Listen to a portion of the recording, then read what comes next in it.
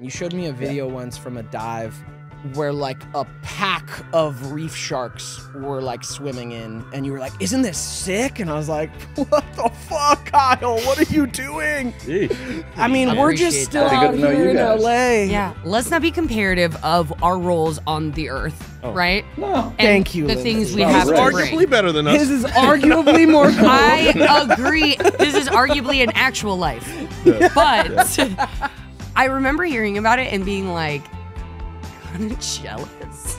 You know, coveting, not even realizing coveting, like, what that was, of giving that freedom. Up acting yeah, and really identity. that. I know what you mean. Really that. I know what you're saying. Being able to kind of walk away from it and still be fulfilled.